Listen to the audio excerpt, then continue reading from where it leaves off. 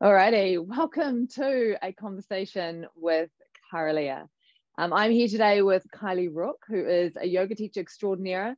She is a roller skating queen, thanks to lockdown, and a unicorn lover. If you ever get really, really lucky, you might run into her at a party or at a festival, and she will be dressed as a unicorn and on roller skates. Kylie, thank you so much for coming to talk to us today. Thank you for having me. I'm excited.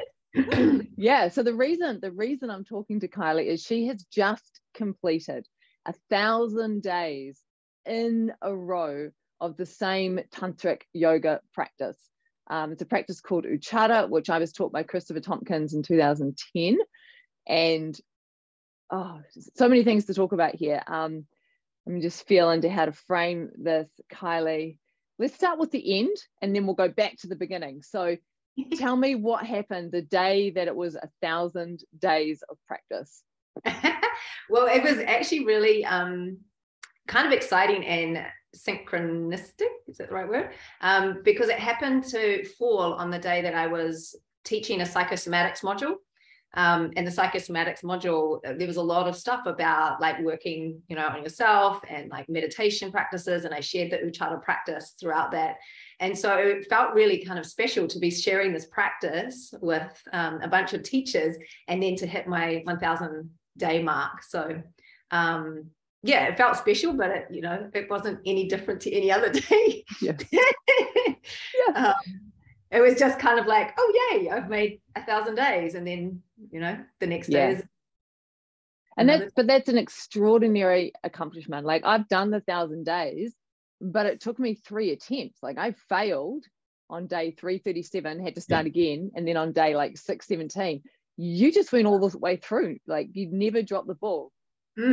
Yeah, I realized actually in doing it, like how I guess determined I can be, and how like if I set my mind to something, I will just make it happen. And I think that's one of the big teachings I've learned from this, is that I can do anything I choose to. I just got to set that compass in the right direction. And so yeah, I mean, in the beginning obviously there was days where it might have slipped, but I was like, no, I've got to get it in. I've got to get it in. But then what happens is it just becomes a non-negotiable part of your day. So like the last 500 days felt easy because I wasn't having to think about it. It just is a natural part of my day now. And, what started off as just the Ucchāra and sort of a shorter version of it has now morphed into a longer version that then has pranayama and other meditation tacked on the end of it. So yeah, I've gone from like a person who thought she couldn't meditate and like had trouble sitting still for 3 minutes to now somebody who could sit for an hour and do these meditation practices in the Ucchāra and quite happy. So massive change. So let's go back. So I first really connected with you at Love Lake Festival because I knew of you and I see you on Instagram and I'm like, she's an awesome teacher. And to be absolutely honest, like, she's an awesome teacher who doesn't yet believe in herself, and I'm going to offer her this place at Love Lake because I can see how awesome she is and I want her to know it. So that's what I was thinking on my side of things. So you rock up and did Love Lake. What was Love Lake like for you? Where were you at in your development at Love Lake Festival? Oh my gosh. So I was super excited to be teaching at it. First off, I was like, wow, like opportunity of a lifetime. But my anxiety was just the roof. And like I was not sleeping very well. I'd wake up in my room and I'd have to practice the flows and in my head and then go and teach, and I was all like on edge, kind of get off and feel amazing and then be all like, okay, what's the next one that I'm teaching? So there was a lot of this like anxious energy. And I remember after completing the last class, just this big like letting go. And I think I came up to you and I just burst into tears and gave you a hug and said thank you very much, and I have to go. That's right, because you had to leave early for some reason. I do remember that. I was just, my nervous system was like yeah.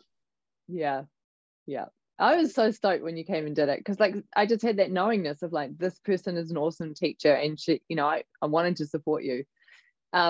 Okay, so that was in 2017. And then fast forward, so it would have been 2019 when I launched the Direct Realization Tantra Immersions. And I remember thinking quite clearly at the time, Kylie needs to come and do this. This would be really awesome for you. Do you remember when you saw it? It came up? I do actually, because like 2019 was also the year that my father passed away, and that kind of threw me into a headspin, and a lot of stories came up, and I just at that point almost was going to quit yoga. I was like, I don't know if I'm supposed to be in this world. I don't know if this is me, kind of thing. So there was a lot of that, and looking back on it now, I know that it was all just the mind and stories and etc. And your Direct Realization came up on Facebook, I think, and I was like, oh, I need to do this. And then the other part of me went, no, it's scary. And then I think I reached out to you, or we met at Ohm because you were teaching there, and I asked you about it. And I got really like more intrigued, and I was like, yes, I think I need to do this. And I went away and tried to fill out the form, got like partway through and just went, And so it took me, I think, 3 attempts to fill out the form and a few phone calls from you. Going, I think I remember that, because I'm like, why is Kylie, her application hasn't come in? And I contacted you and you were like, I've tried 3 times. Yeah, so there was like this weird like part of me really wanted to do it, and the other part was just so petrified.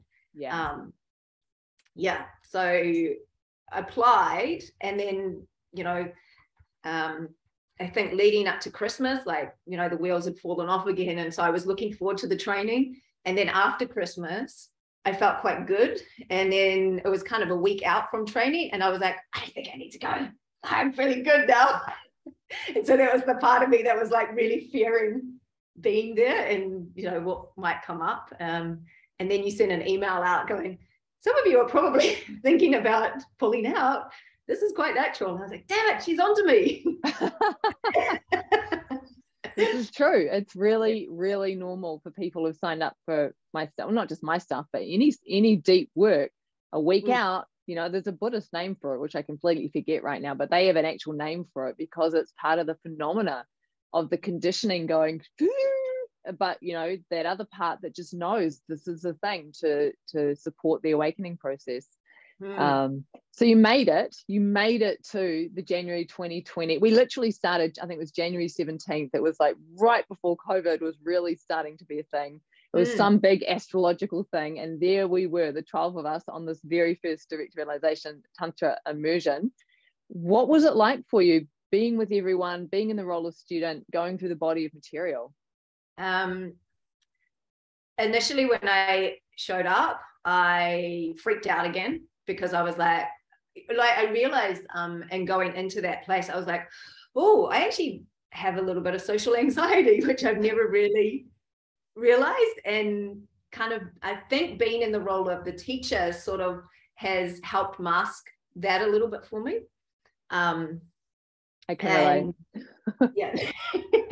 So when it was like turn up and they're like, oh, now you're sharing a room with all these people, and I was like, so there was all of this stuff that was unfolding, and then I remember sitting in the first circle and kind of going around and getting really upset and feeling like I didn't belong.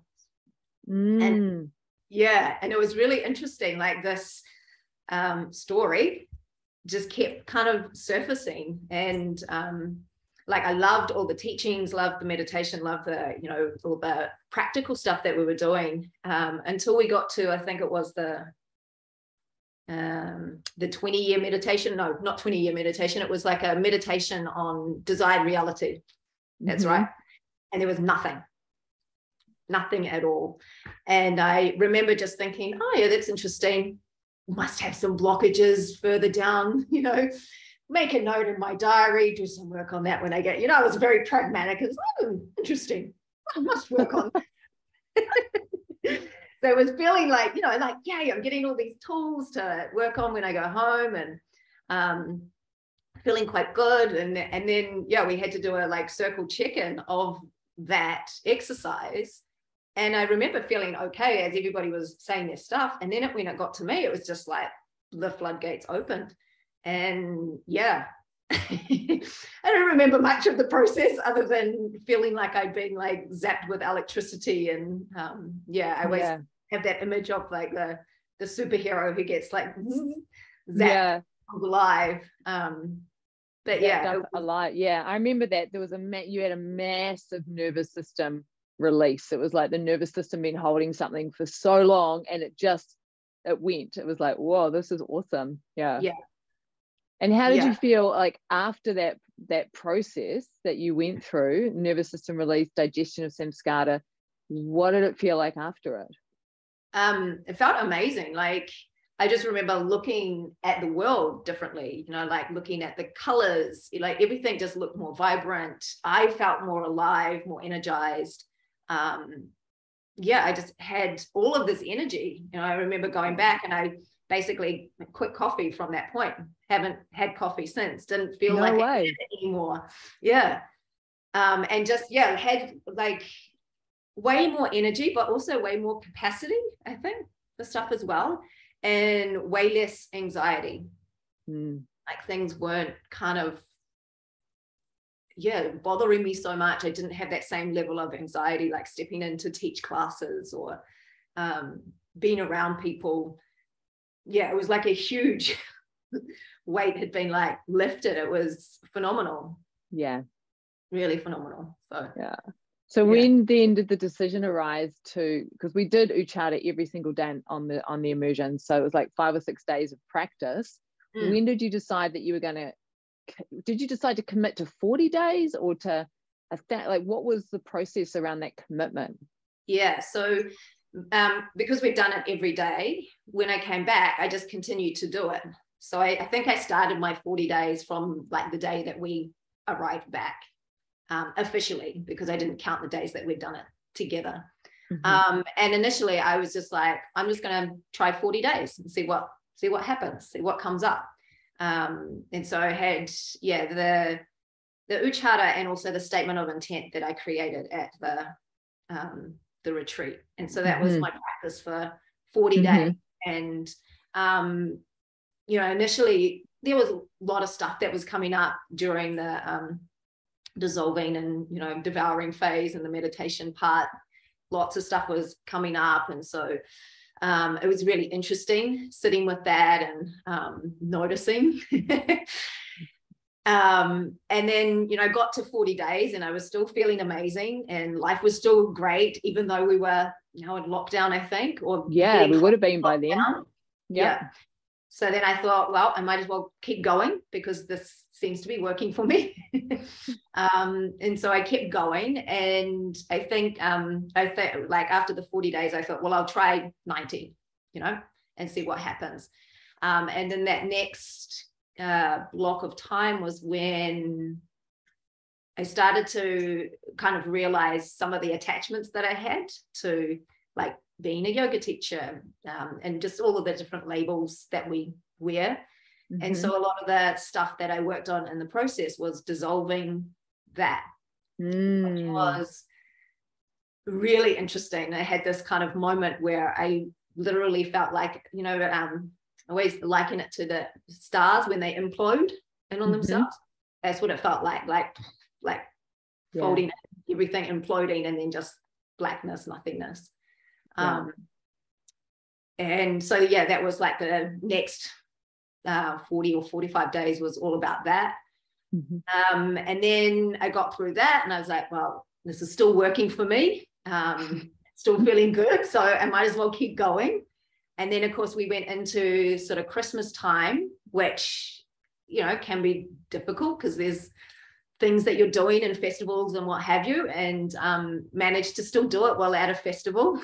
Managed to still do it with people around in the house that aren't used to hearing me chant. And so I was like, I can still do this, like and then once I'd done the kind of 365 days, I was like, okay, well, let's just see if we can get to 1,000. And it wasn't sort of like, oh, I'm going to definitely get there. I was just like, well, let's just see it. And if you don't, no big deal, you've done a year. that's the longest you've committed to something daily. So right. Even that's a, you know, huge accomplishment. But I think just the fact that I was noticing that I was just feeling better and feeling more grounded and able to deal with the anxiety if it did come up, it wasn't as kind of crippling. And yeah, I just was sleeping better, feeling better, relationship was better. So once you sort of had that realization around day 365, like, I'm just going to keep going and see if I get to 1,000. Were there any moments where you almost missed? Like, did you have any of those? Like, I've had a few moments where I'm literally lying in bed and I'm going to sleep. It's like, I haven't done my practice, and I sit up in bed and I do it right then and there. Anything like that? Or did you just always, this is what I'm intrigued about, because I actually just forgot once, but it sounds like you always remember. Did you have a way of, did you put on your phone? Like, what was your process? I think I played around with when I did it. So initially I did it in the morning, and then I started doing it like when I'd finished seeing clients to see whether that was a better time for it. And then I played around with doing it before bed. And then what I noticed was that the later it was in the day, the more likely I was to be like, oh shoot, got to go and do my Ucchāra. So then I thought, actually, maybe I'm just going to put it as how I start my day and see how that goes. And so I think after, as well after the first year, it might have been like after a year and a half, I just switched it to the morning. And ever since then, it's just been the morning. And so it's just ended up being, you know, I don't get it. Yeah, I mean, that makes sense. You're pretty much just rolling out of bed, rolling into practice, and that's how every single day. Yeah. I'm not so good on them. I like sleeping in. So I've always tended to do it in the evening last thing, which then does mean that sometimes I did forget it once or have almost forgotten it. Sometimes I'll do it, you know, twice. Like I'll do it in the morning, and if I've had quite an intense day with clients, then I might do it again in the evening as a sort of as a anything that's clearing kind of process. But for me, I found it's just set my day up really well. And you know, it's funny because I used to think, oh, you know, will it be hard to get up and, you know, commit to that amount of time in the morning? Like, what if I want to sleep in? But my body now just like wakes up even without my alarm. It's like, it's time to go and do your Ucchāra. So what time are you getting up in the morning to do it? It ranges between 5:30 and 6, so it's not super early. I'm like, that's early, man. I'm about to do a 4-day online retreat that starts at 5 a.m. because it's over in the States. And I'm like, oh my God, I have to get up at 4:45 for 4 mornings in a row. Yeah. But I'm curious. I used to get up at 4 a.m., 4:30. Right. When I was teaching a lot of morning classes. And then once the pandemic happened, I stopped teaching a lot of those and have let myself sleep, which has been amazing. And then, now just doing the Ucchāra. Basically, it happens when I wake up. I try not to set an alarm. Yeah. But my body is just naturally waking up around that time. So does it feel like Ucchāra practice, and just so this is for people to know what Ucchāra is, because we're talking about it as if everyone should know what it is. This is a classical tantric practice that I was taught by Christopher Tompkins, who's an amazing scholar practitioner. He got it direct out of a practice manual from about the 12th, 13th century, which would have been referring to practices that it probably comes from the 8th or 9th century, possibly. And the practice itself involves meditation, pranayama, chanting, visualization, and it's within the Shakta Upaya, or the empowered means. It's very much about the purification of the mental, emotional body and the energetic body. That's your little blurb, peeps. Back to our regular show here. What was I going to say? Oh, how's it impacted your teaching? Because you teach primarily asana, pranayama, meditation. Like, tell people what you teach first, so people know. So I do mostly one-to-ones, and then I run teacher trainings with Sandy as part of Inspire, and then I've got a couple of group classes that I teach, which are kind of more vinyasa based, because it's the umbrella that it sits under at the studio. So prior to Ucchāra, I spent a lot of time like nutting out sequences, like really being pedantic, OCD, like obsessing over the sequence, practicing it over and over. I would get up in the morning, make sure I practiced it before I taught it. And even if I was teaching the same practice the next day, I would still get up and practice it before I taught it. Like it was, yeah, there was a real sense of I need to have it under control. I need to make sure that it's totally in my head. You know, there wasn't a lot of letting go. There wasn't a lot of just allowing space. There wasn't a lot of just being in the moment and being with the flow of life. And so what I've noticed now is that I'm much more in that space of flow, of essence nature, of just being in the moment. And so, you know, with my clients, it's like I'm meeting them where they're at and whatever it is that they need on the day. And so I never know what it's going to be because I never know how they're going to turn up. And so allowing the space for like that intuition to come through and be like, this is where we're going. And, you know, some days I'm like, wow, that was a really cool sequence. And I write in my journal, record this. Yeah, I love that. So you're spontaneously allowing it to come through and then you're recording it. Then it becomes, rather than thinking about it. Yeah. That's really cool. Yeah. So it's cool. And then, like the classes that I'm teaching in studio now, I'm not practicing before I get in the room. Like their sequence, there might be, you know, the kind of the bones of the sequence in there, but then I'm getting into the room and I'm more like present with what's happening in the space and adjusting as I need to. And I feel really confident doing that. Whereas in the past, I was like, no, must have everything in like controlled and no, what everything's going to happen. And, you know, along the way. And and you just can't. It creates too much anxiety because you're trying to get every single variable, which you just don't know. Yeah, I love that. Do you feel like it's impacted relationships? It's something I'm curious about. Yeah. And what have you noticed with relationships being impacted by Ucchāra?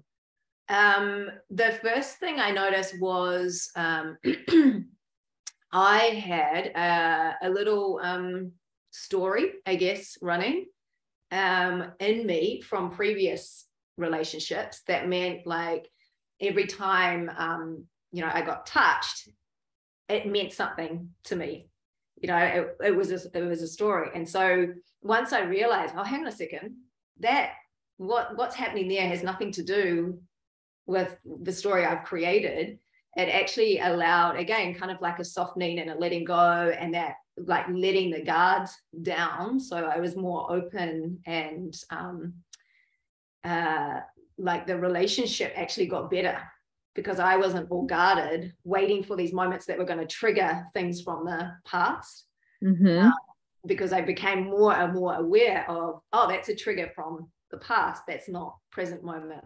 That's not here. So I got really good at recognizing when it was actually just a story and just a trigger versus actual reality. I think that was the big change, was actually realizing, shit, I'm living in stories so much of the time.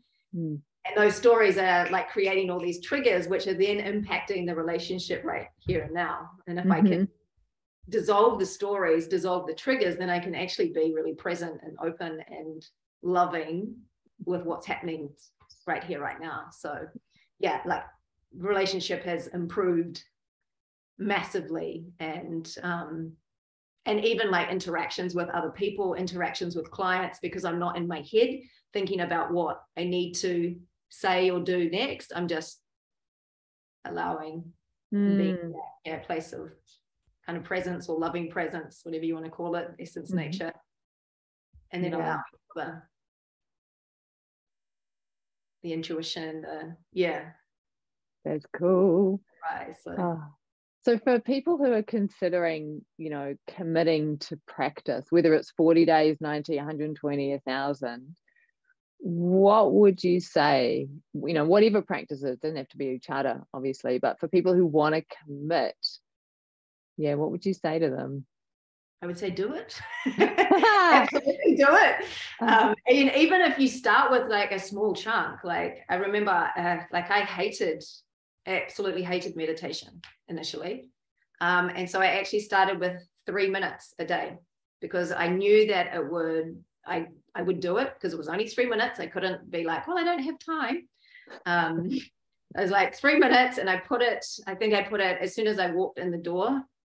Before I go and like make dinner or anything like that, it was like 3 minutes meditation and then continue with the evening. And then what I noticed in doing that is that then my body and my mind craved more of that space and silence. And so then when I craved more, then I added on more time, and then I added on more time. And then it started to become easier to just do it, because it wasn't like I was having to make myself do it, because I actually was wanting to do it.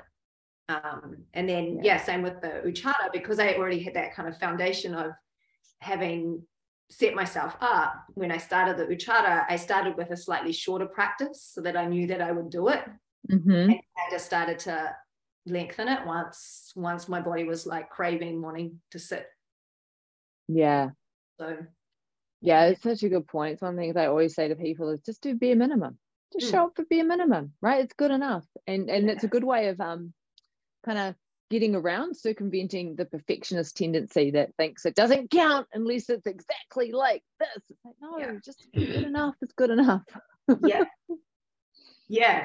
if I'd been like that, it has to be like this, then I would have failed, several times, because some days I only had, a short amount of time, but I was like, I'm still going to do it. Even if it has to be a short amount of time, I'm still going to do it. I think it's, allowing yourself that freedom, that just get on your mat and do it. Doesn't matter how long it is, but So when you look back, so it's like, October 2022 now, when you look back on yourself like 3 years ago, how much change do you reckon there's been in those 3 years? I would say heaps. It feels like heaps. I mean, just in terms of like how I am, in terms of like, teaching, for instance, way less anxiety. I sleep way better than I used to, because there used to be like, there's kind of the hum going on all the time. And so my sleep was always a bit iffy.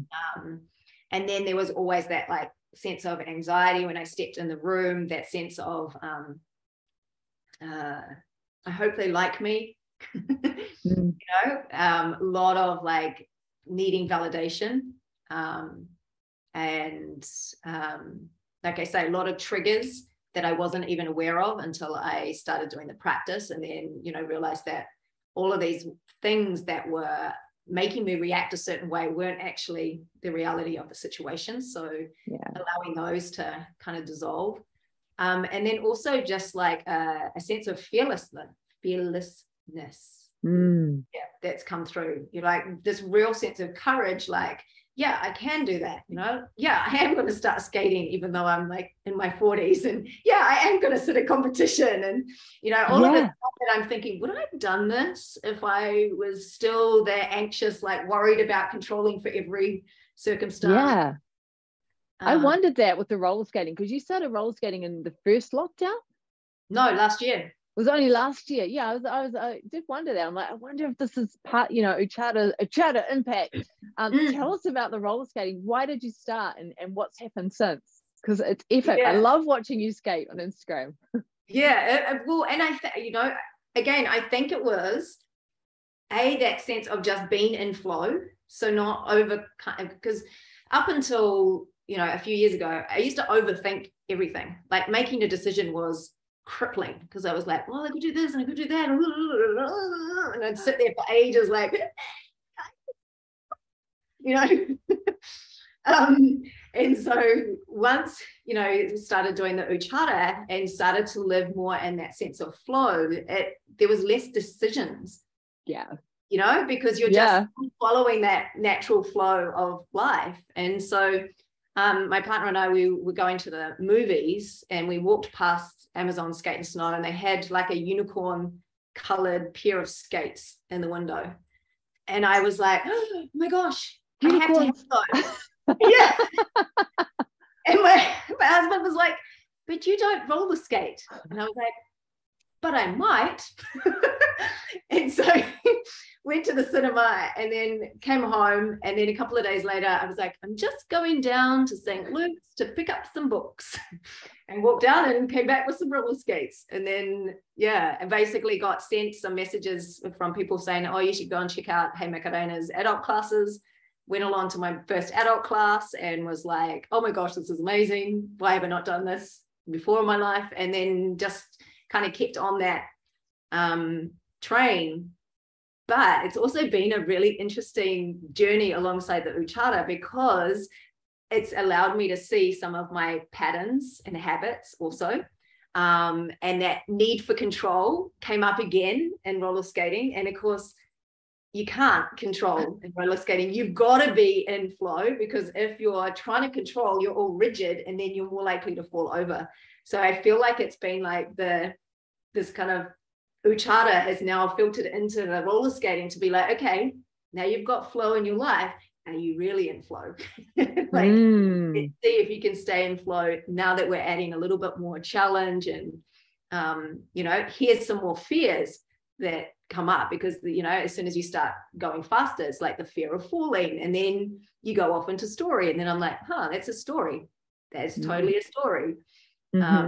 And so that's been really interesting as well. And a couple of times when I have like wiped out, like I did on Monday, I've ended up just laughing and going, oh my God, I had such a big story about what that was going to feel like. And it didn't feel like that at all. So, it's just this constant reminder of how much we live in our heads versus actually in the reality and the flow of life. And so it's really nice to have that, to really like embody and keep embodying those teachings. It's all very good while your feet are on the floor, but put some wheels on and can you still embody the teachings? So I mean, because you didn't just buy the roller skates and roller skate every now and then. Like, you actually tell people what you did with the skates, like, and all the way through. Like, I got the skates, started doing the classes, and then we went into lockdown again last year.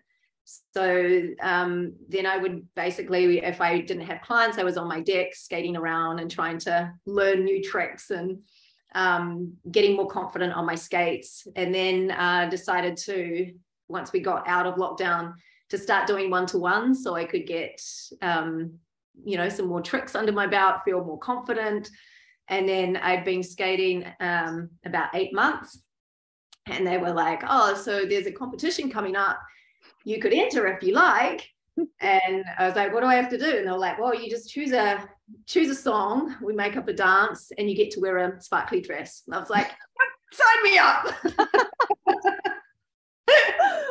I love it. And again, it was like, I didn't overthink it. Like, the old me would have gone, oh, but I've only got 8 months on skates and I still don't know how to do these tricks and la la la la la. And would have thought about all the reasons why not. And I just was like, sparkly dress, song, dancing, I'm in. Love it. I love it. So because you're not just skating, back and forth, you're doing tricks and all these kind of things on skates. And like you say, you're in your 40s learning this, right?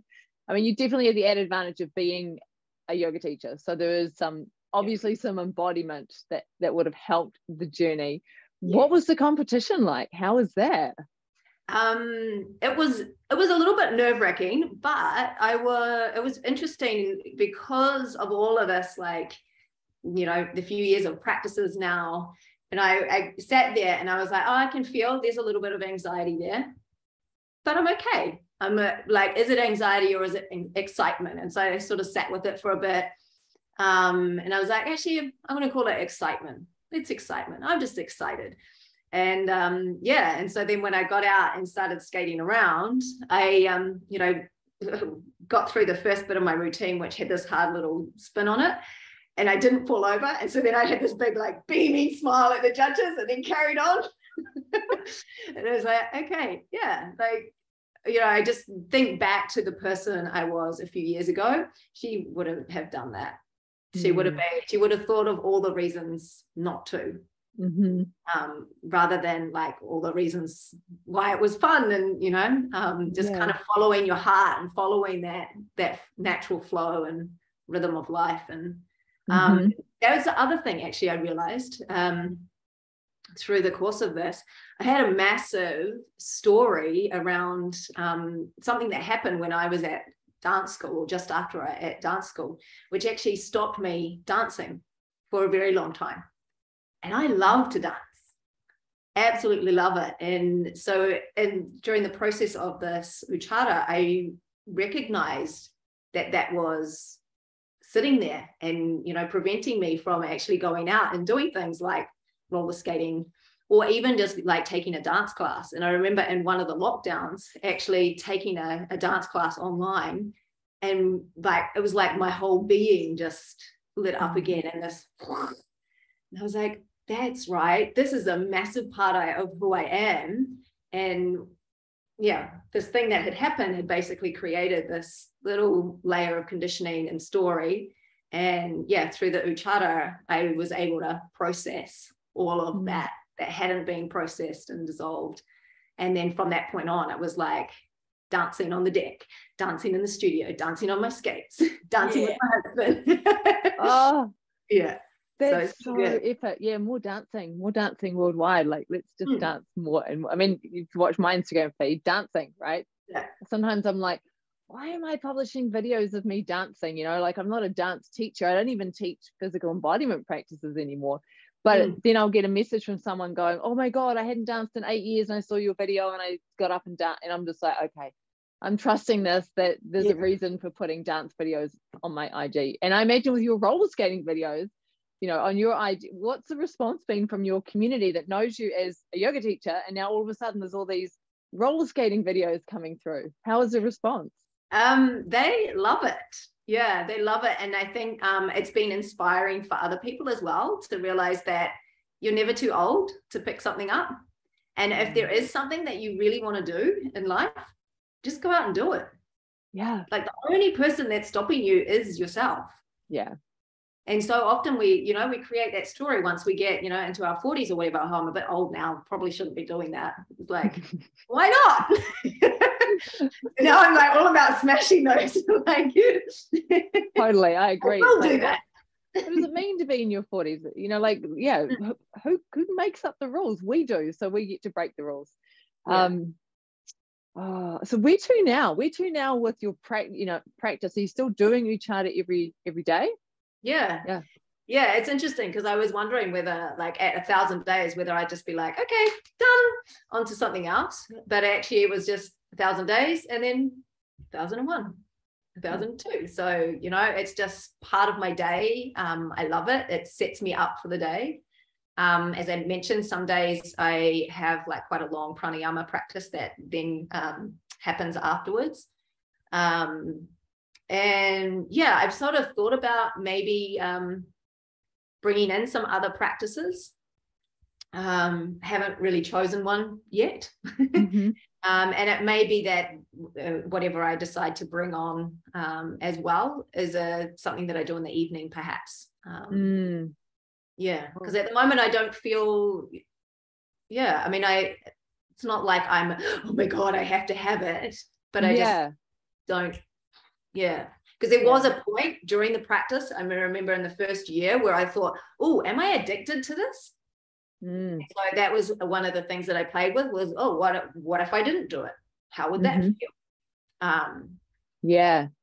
I've had that same question as well, in terms of like, oh, am I now attached to doing this practice? Right, the different, like, feeling into discerning that difference between commitment, showing up every day no matter what the mind says, and grasping attachment to the thing. It's an interesting journey around that, for sure. Where to with the roller skating? Are you going to see you in more competitions, or is that just the one? No, I've got more coming up. I've got medal tests coming up, and then I've got the Auckland Opens, I think they call it, coming up. So more chances to wear a sparkly dress. That's so epic. At some point I need to come to one of those competitions live. I think that would be freaking amazing to come and watch people roller skate. Like, I've always loved dancing. I used to go roller skating when I was young. We had a roller skating rink in Dunedin, and it was kind of the cool place as a teenager to go hang out sometimes. Yeah. And I owned roller skates. I own a pair of roller skates now. I have roller skates, but I definitely have not had your dedication, commitment to go and learn all the tricks and do all the things. Yeah. Like I feel part of that is from the Ucchāra as well, because it's that, one pointed focus. You just get up and you do it. And so you learn to be really disciplined and committed, and to make time, because time is also like a construct. And we often are like, oh, I don't have time for X, Y, Z. And it's like, well, you can make time. It's like, make time to do it all. So you choose to put your energy, I think. That's it. It's the desire, right? The desire, and going, okay, here's the desire and the will, and then the commitment to just like, all right, let's show up, let's do the thing, whatever that thing happens to be. Fantastic. So cool to talk to you, Kylie, and so amazing and beautiful to watch your transformation and to watch the flowering, since 2017, showing up to Love Lake. Are you doing any of the festivals this year? Are you teaching at any of the festivals? I am not, actually. I'm probably going to go and just dance my little booty off. Okay, cool. Yeah. I'll be on the dance floor as well, so we can dance together. I might have to see if I can find a unicorn costume. Yeah. Awesome. Yeah, no, I'm not teaching at any festivals, but planning to go for sure. Cool. So I'm going to put obviously links to your website and your Instagram, etc., down the bottom. Is there anything in particular you want to share with people in terms of offerings, or where they can, things you're coming up that they might want to check out?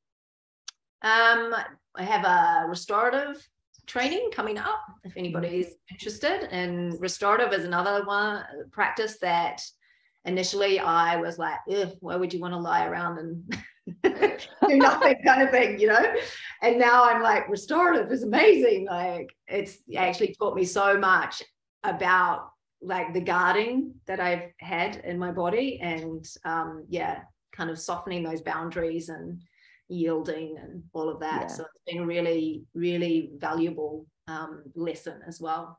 Yeah, because you've done a lot of training around the somatics, right, of yoga and of the body, etc., and you've studied with the yoga medicine folk. I know we were wrapping up, but I just think this is important to touch on as well. The depth of your training when it comes to teaching yoga. Can you share with us the scope a little bit, hit on that? Because I know you've done heaps. So I've done a lot with yoga medicine. So I've almost done 1,000 hours, I think, with yoga medicine, and I'm one of the teachers on their online platform.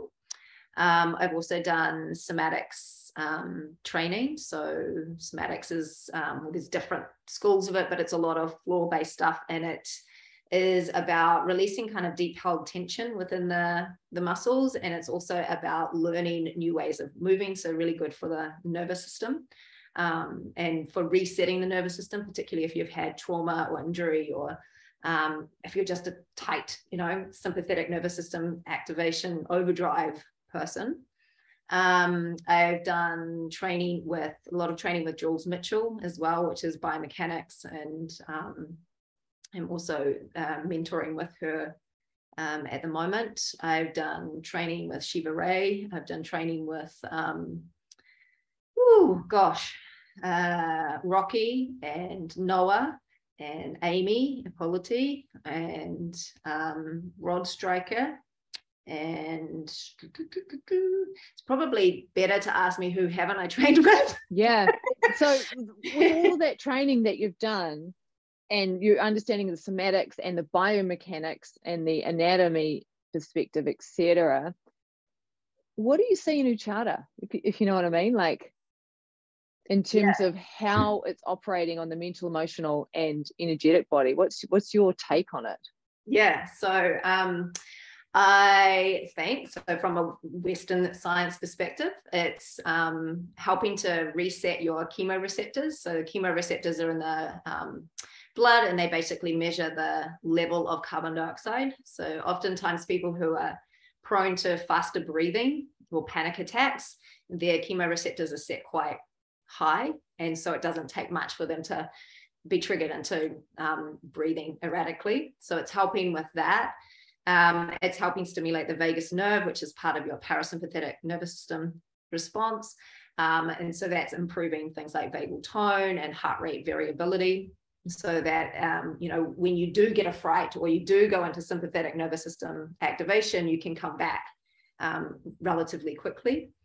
It is helping to change structures in the brain. So like turning down the amygdala, turning up the insula, or, increasing the gray matter in the insula, so that you're starting to sense and feel your body without going off into the story and the emotional, patterning that we're often triggered into. Because of the visualization, it's also helping to turn down the part of the brain that likes to live in story. So it's giving your brain like something to kind of focus on, so that you're turning down that part, which then means you're also creating space. So rather than what normally happens is that we're predicting, 90% of what we're feeling is made up, and it's a prediction based on where we've been, what's happened in the past, our memories, etc., etc. So this practice is allowing more space, so that rather than going off into that prediction, we've now got this opportunity to create kind of like a new reality, or to be aware of what reality is versus the story. And I think that's the most valuable, is that it stops you from living in that prediction of what your brain thinks life is, or what reality is, versus what reality actually is.